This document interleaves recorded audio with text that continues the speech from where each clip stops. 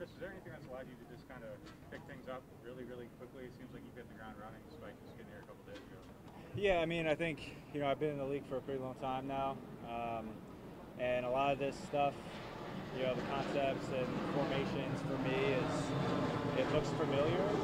So I mean, it's all about repetition and just really just getting in the playbook and studying it. And I think just because I've been in offenses and stuff looks familiar to me, it clicks a little bit faster. Is the language at all similar to anything else? Yeah, some of it. I mean, you go from team to team, and there's always going to be some carryover. But every team kind of has their own unique way of calling different concepts and formations. But once you kind of grasp like most of the general how they're calling things, for me it comes a little bit simpler to pick up the offense and formations and just being able to plug myself in different positions.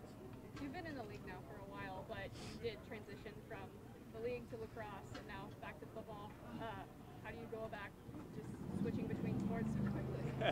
I mean, for me, it was an opportunity to go play lacrosse. I wasn't sure what my future held with football, and that's why I didn't want to retire, and that's why I kept this door open, and the opportunity came for me to come down here and participate in training camp, and I couldn't pass on that opportunity. And I mean, I think as far as training and conditioning and that physical aspect of the sport, I mean, the crossover is very similar. So it was very easy for me to come down here. I just haven't run routes in a couple of months, so it was just some getting back into the swing of things. And it's going to take time, but I'm looking forward to the process, and it's going to this opportunity to be in camp. What's kind of been your initial impression of just being around both Jameson and Taysom here? Just kind of seeing both of them try to kind of establish themselves as the guy here. Yeah, I mean, it's been awesome. I mean, just really just the whole team atmosphere. Coming here, these guys are, they work hard. Jameis, Taysom, I mean, all the quarterbacks. I mean, they're first guys in, last guys out. And I've seen that from their prep, how they work, and quite honestly, I'm going to let them take care of their job. And for me, I'm just trying to hold myself accountable so that I can be in the right spot for them and try to make some plays, make them look good. Chris, I feel like similar to Belichick, Sean Payton can kind of be similar in seeing a specific role for a player that they could kind of fit like a niche in their offense. Would you say that's accurate, and you feel like that? Yeah, I mean, for me, I'm just trying to, I'm just trying to learn everything. I don't think I've only been down here for a couple of days and been a part of the team, but I think the more that you can do, this team, whatever team it is, the more that you can learn, the more you can do, the longer you're going to be able to stick around. So if you're able to do multiple different things and be good at multiple different things, I think you're able to last in this league, and you be available. Obviously, I think your guys will and coaches will like that about you. So that's really what I try to do. I try to be able to know all the different positions, special teams, whatever it is, and just again, the whole accountability thing, going out there. No one's there's the expectations for myself are to go out there and be able to pick up this offense right away. It's not like I have time. We would play a game in 2 weeks. So it's all about there's a little sense of urgency for me, and just trying to learn as much as I can, as fast as I can.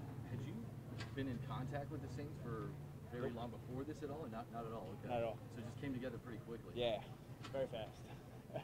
In the span of like a day, 24 hours, yeah, pretty much. And then just flew straight here. Flew straight here, had a workout, and flew back home to see my wife and kids, and tell them I was going to be gone for a little while, and flew straight back. Where's home now? Long Island. So Sean mentioned that he was familiar, offhand, he was familiar with your accomplishments with the Patriots, Super Bowl team in particular.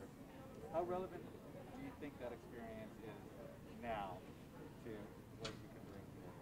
I mean, I think I've been in the league now for a pretty long time, and like for instance, like I'm in a room with a bunch of very talented guys, but a bunch of very young guys.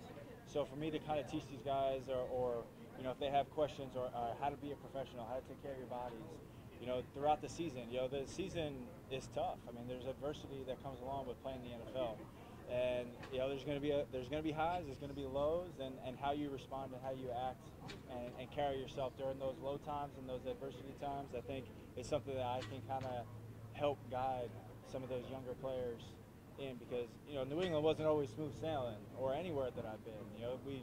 you know, you lose games, and you got to be able to bounce back. You know, short-term memory, and you know, you're playing to try to get to you know, December, January. You're playing for the playoffs, but every single game matters. So you just go week by week by week, and you know, don't look forward in the future. You know, and every single day come to work with a purpose and try to act as professional as you can.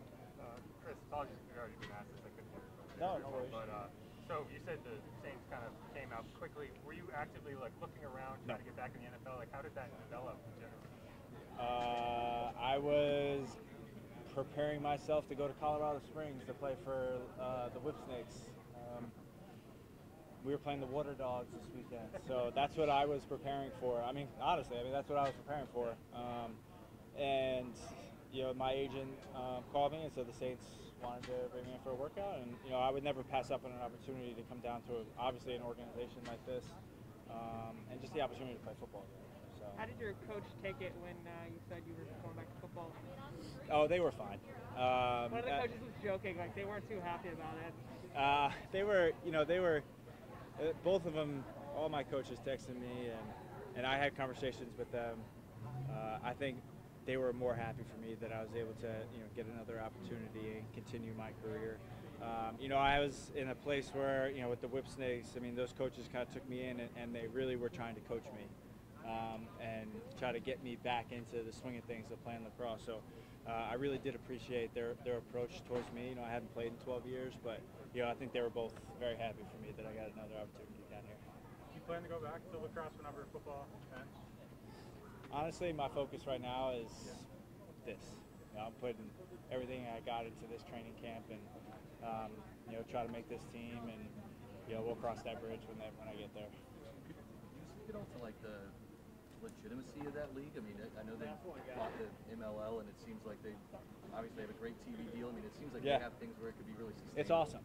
Yeah. I mean, honestly, for what they're working with, you know, and the couple of years that they started this program, I mean, the league, you know, dealing with COVID, you know, now still dealing with COVID and everything, and still being able to get games on TV and put the product on the field that they're doing. You know, these are the best players in the world. And they're bringing them all together. They're traveling as a group, and obviously the long-term goal is to be able to put it in different cities and have, you know, guys be able to do this, you know, full time. That's obviously the long-term goal, and you know, I think over time it'll get there. It's, you know, it's only the third year of the league, so you know, the guys that are in, you know, in ops and who started this, you know, Paul and Mike and all those guys. I mean, they're doing a tremendous job with bringing in, like you said, the TV deals and the sponsors, and they're doing all the right things. I think it's just going to take time, and you know, I think you're going to continue to see this sport continue to grow. Thanks, Chris. Thank you. Yep. We're going to have Marquez Callaway next.